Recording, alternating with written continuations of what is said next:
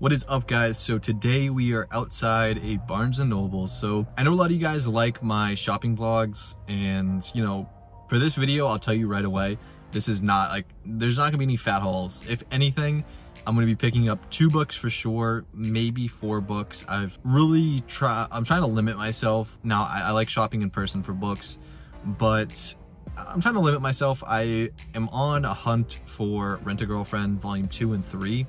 I know some people aren't huge fans of it, but I really like Volume 1. I thought it was really funny. So technically speaking, we're a couple days early for Volume 3, but Barnes & Noble's always has the plug for early manga. I already called, I already had them basically separated so that it's on hold. They don't have Volume 2 here though, so I am gonna have to go to another store, which we'll go to afterwards, where hopefully they'll have Volume 2, but there's no guarantees. I haven't called them. I really don't like calling bookstores and asking if they have Rent a Girlfriend. It was kind of awkward, I'm not gonna lie. It was kind of awkward, but like I said, I'm trying to limit myself, so you know, I would really not like to buy more than 1 extra volume of something. You know, obviously I'm gonna look around, but like I said, I'm trying to limit myself to 1 volume per store outside of the 2 volumes I'm looking for. I may not even cop anything else other than Rent a Girlfriend, but I know a lot of you guys aren't really here for the giant hauls. You guys want to see, you know, the adventure and what's inside the stores, and I know that's typically what I watch these videos for too. I kind of like, you know, seeing what's at people's Barnes & Nobles, what's at people's other stores. So the next store we're gonna go to is Newbury Comics, and some of you guys may not know what that is. It's a pretty popular store here on like the East Coast. Might even just be Massachusetts, I have no idea. But yeah, I will see you guys inside, and then do some more car vlog when we're done.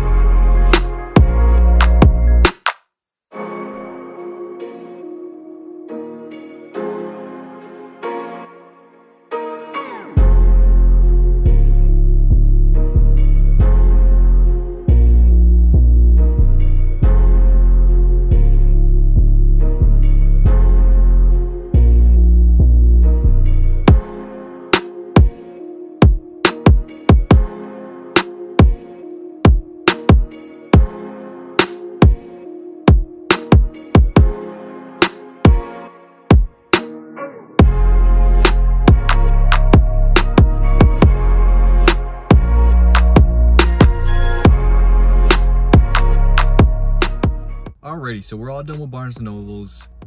I did purchase a little more than I thought about purchasing. When I was in there, not only did I see a couple things, but I also remembered something.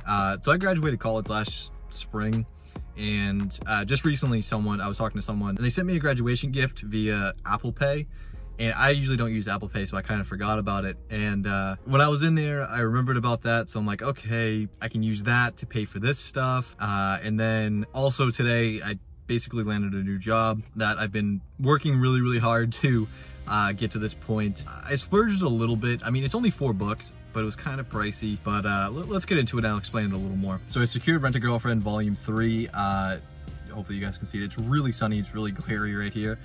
We are right in the sun, so it's a little hot, so I'm gonna try to speed this up as much as possible. But yeah, we secured this early, which is awesome. So now I'm gonna go on a hunt to find volume 2. Hopefully I can find it. If not, I'm probably gonna head over to Comicopia, but that's a little farther than where I'm at right now. Like these two stores are basically right next to each other. The other one's in the mall, so we're gonna be heading there. But before we get there, I'm gonna show you the couple other things I got. So I'll be honest with you guys, Dark Horse really pushed my hand on this kind of stuff. I am pretty afraid of these going out of print. I already know 2 volumes are kind of hard to find. I know 7 is, and I think maybe 5 is too, maybe 4. But to show you guys what I got, so hopefully it's not too bright, but we have Blade of the Immortal volume 4 right here. You know, I paid full price, which is $21 for these, which is, like I said, kind of a lot. I don't want to usually pay that, but like I said, I'm afraid of these going out of print because, I mean, I don't see why Dark Horse wouldn't make these go out of print. They're printing new ones. They've already printed singles of these, so I don't see these staying in print. Next, we have volume 5. Hopefully you guys can see that, but volume 5 right here. Another one that's becoming a little difficult to find. And then lastly, we have volume 7. As you can see right here, volume 7, as you can see right here, is the last one we picked up. I forgot to touch focus. I'll show you the other ones real quick just with touch focus, but this was 5. You guys can see that better now. And this was 4.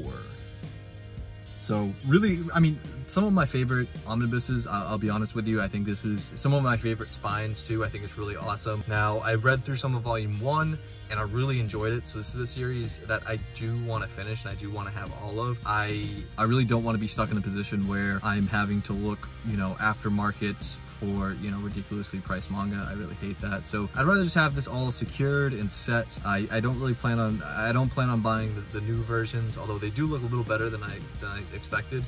But you know, I really like these versions. So the rest of them I should be able to get off Amazon and Right Stuff. That shouldn't be a problem. So I get those, you know, maybe next month or something like that.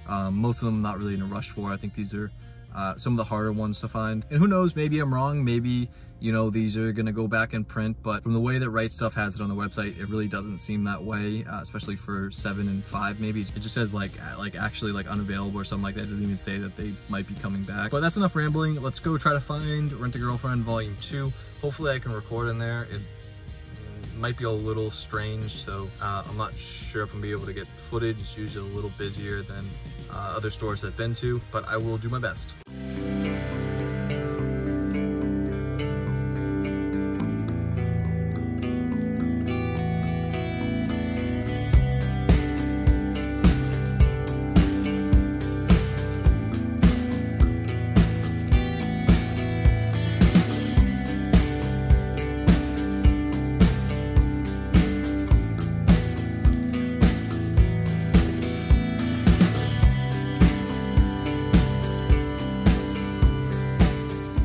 So I'm back from New Break Comics. Honestly, it completely sucked.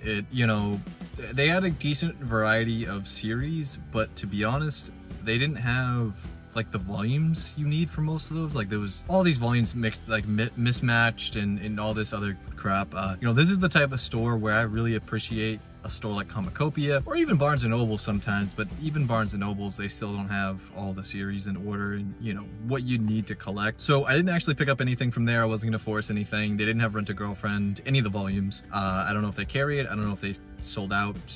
It's just not a very big selection, but I'm not gonna say it's a wasted trip because I was able to get the other stuff from Barnes & Nobles, which is literally just down the street. And then also, I didn't get manga, but I did secure the bag. In bag, I mean Wetzel's pretzels and Auntie Anne's pretzels. So I got a pretzel from each. I've never actually compared them, so I'm kind of curious which is better. Usually malls don't have both of them. But yeah, that's been it for this video. If you guys want to see more videos like this, let me know down in the comments. There's a bunch more stores, more individual comic stores and stuff like that I can bring you to. And yeah, so I will catch you guys later.